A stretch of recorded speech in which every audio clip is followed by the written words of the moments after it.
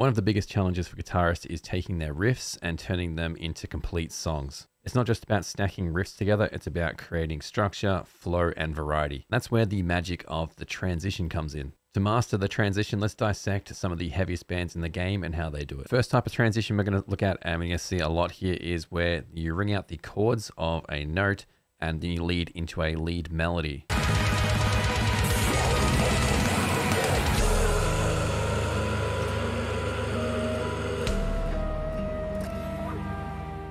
Notice how Lorna uses ringing chords to create anticipation before a lead melody. As you can see, this is a very simple technique. You could have your main riff here that you're playing, and you could either use a guitar ring out chord or any other chord here.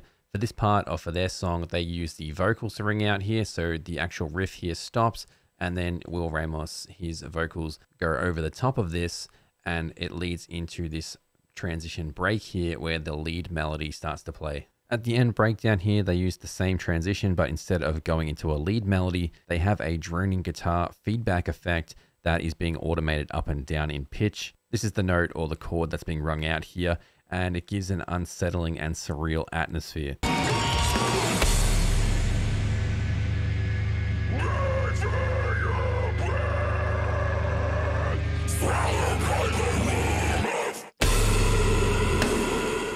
It's a powerful technique to build tension and release and transition to next sections. Other examples that use this technique in Humanity's Last Breath song, Labyrinthian.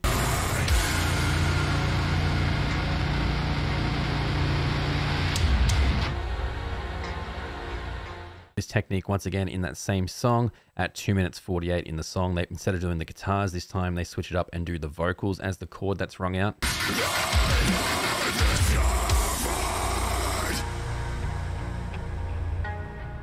So a way to finish up that chord there to end it, so obviously you don't have the chord ringing forever. You can just let the chord ring out until you hit an impact on the drums, and then that can cut the chord out and that can help transition you into the next section. Now the second transition that you can use to transition to next sections in songs is a silence pause. And this can be very powerful, can have a huge impact because it can just suck all the sound from all the instruments for just a brief second, and then it has a big impact when all the instruments come in and it has a dramatic effect. Take a listen to the start of the Architects song here, Royal Beggars.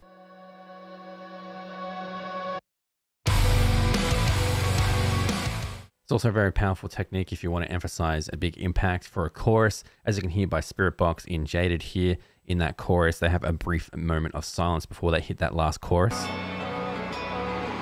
I've never found a way to be honest.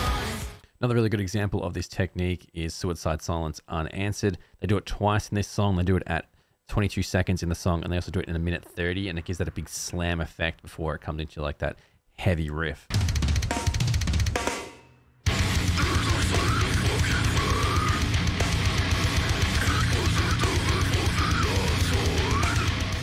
As you can see with Suicide Silence Unanswered here, they've got that riff there, and they also use this as an opportunity for that silence to change the tempo. So going from 210 to 239. The next transition here is one you pretty much hear in almost every song. You'll probably hear it everywhere. It's really, really popular and it's very effective. It's when you let one instrument or two instruments play and everything else cuts out. For example, you might only have the vocals playing for that brief second before it transitions to the next bar, or you might have just the guitar or the lead melody or a synth. And sometimes it's just a drum fill. It really could be any instrument or any sound or any backing track, but it just plays for a brief moment in time until it leads into the next part. Check out how Northlane drops to a single instrument, the lead melody, before they hit a hard cut into the next section. In the song Quantum Flux.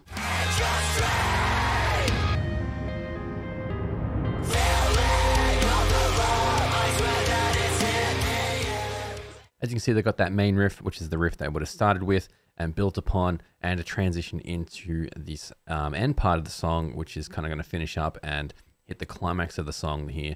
They hit that lead melody just for a brief moment in that bar there. And that helps lead us into a clean transition into the next section, which is with all these chords here, which is a new section that the listener hasn't heard yet. So it's a complete new experience to kind of end that climax of the song there. Another song that does this is The Summoning by Sleep Token. They do this in their song at 1:28, where it's the vocals and the guitars that do this, where they cut out and it's only those two that play together. Before leading into that catchy breakdown that they have.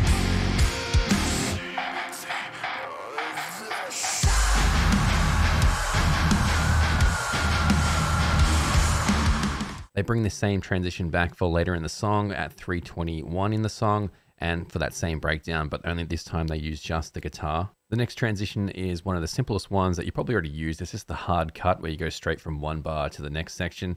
And this is usually done just by cutting and pasting riffs together, and usually just transition this by using the drums. So the drums will kind of indicate as like a notification that you're going to be going into a new section.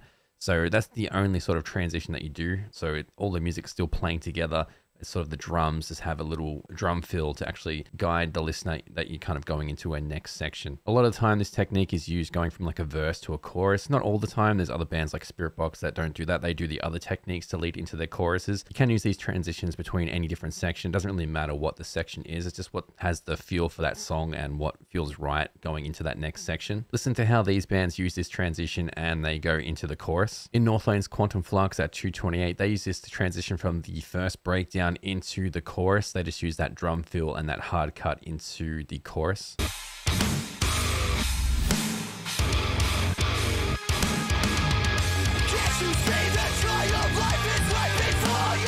And the Summoning by Sleep Token at the very start, their first chorus here at 54 seconds, they just jump straight into the chorus, a hard cut with just a drum fill, moving from that first section.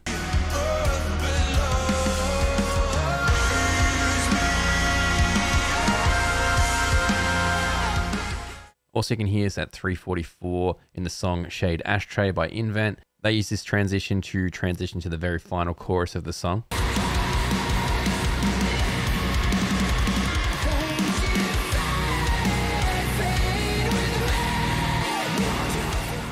As you can see, as they play through the chord progression here, once they get to the very end of that section, they transition with that drum fill and hard cut to the final chorus. Now, the fifth transition is called Modulation, or you could call it a key change or modal interchange. There's a few different music theory names and ways that it can go about it, but basically you're going from one key of the song, which a key of the song is just the notes that live within the scale of that song, and you're changing it throughout that song. So it's not sticking to the one key. It could be for changing that one key or mode for a period of time during that riff, which I'll show an example of here in a minute with Periphery, the event.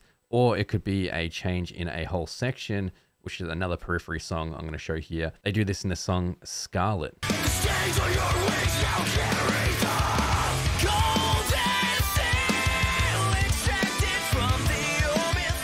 So each key and mode has a different feeling. So this is a great technique if you want to change up that feeling or that sort of color palette of tones that you're using in that key. So you can see the song starts out in E Aeolian in the minor scale, and it plays that throughout the whole sections here, throughout the intros, the verse, until we reach the bridge section. And as you can see here, once we reach the bridge, it changes the mode. So it's changing the key and it goes to F Lydian. Obviously, the listener is not going to know what music theory is or what's happening, but they're going to feel that shift in the melodic movement there. And you can see they use that last chord there, that F, and that helps them transition into that next section there pretty seamlessly into that next mode, which is F Lydian. So they use that to kind of ride out and start off that next progression. This modulation technique is not as popular as the other transitions, but it's really cool and effective when it's used right. Another song that sort of shows this in the example where you can kind of seamlessly walk through the different keys and not be in one key, but kind of float with each key. So going between one key and another key. And that's a song by Periphery called The Event.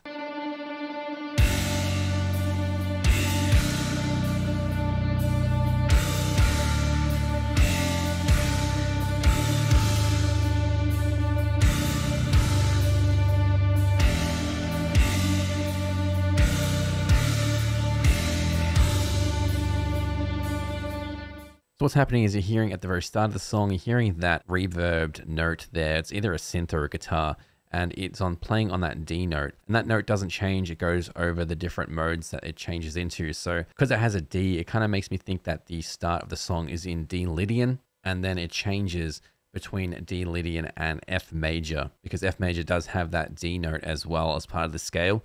And as you can see here, there's a chord progression I've wrote on the screen here. So it starts off when the guitars and the bass and everything comes in, and it follows this chord progression. So you can see there in the Lydian scale, it starts off on the 3 chord of the chord progression. Then it moves to a B minor, which would be the 6th chord of that scale. And then it plays it once again. Then it moves to the root note, which is the 1st chord of the chord progression, which would be D. And then that's where we get our first switch of the key change there. can see it goes to the key F major, which changes us into a different key. And they use that to get into the F major key for a little bit of modal interchange for that one brief second. They play two notes here. So they play in that F major scale. It would be the F, which would be the 1 chord, and then it moves down to the 5 chord, which is C, which would give the chord progression a perfect cadence. That's going to lead us back to Lydian D once again. And you can see this progression, it keeps going back and forth here as you go through it. And it sounds like this.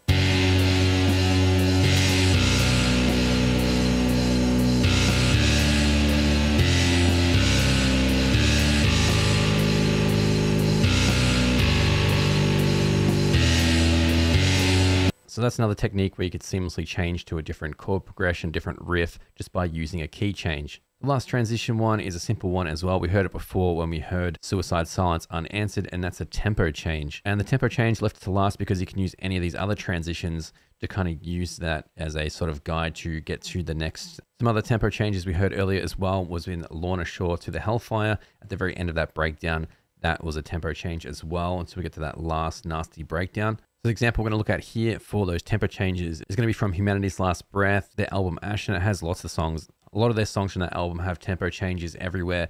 One song we're going to use as an example here is going to be Blood Spilled.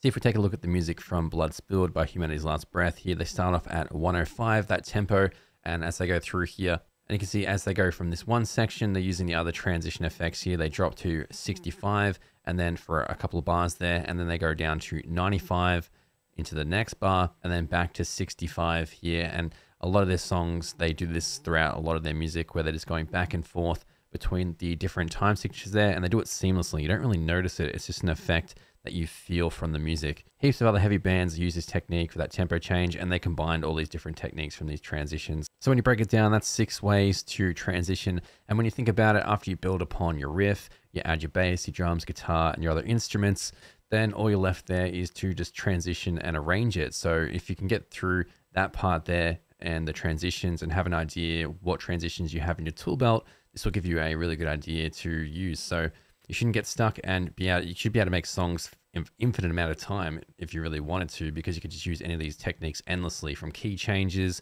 to the tempo changes to letting the lead melodies ring out, introducing new melodies. So you could pretty much write a song for an infinite amount of time. That's how you can kind of keep going and transition. And if you wanted to write an album, you can use these. So hopefully this video helped you out if you are new to this sort of stuff. This is just something after listening to a lot of songs and playing a lot of songs I've noticed, so I wanted to share. So hopefully you found some value. If you did, like the video and subscribe to see some more videos like this, and I'll see you all in the next video.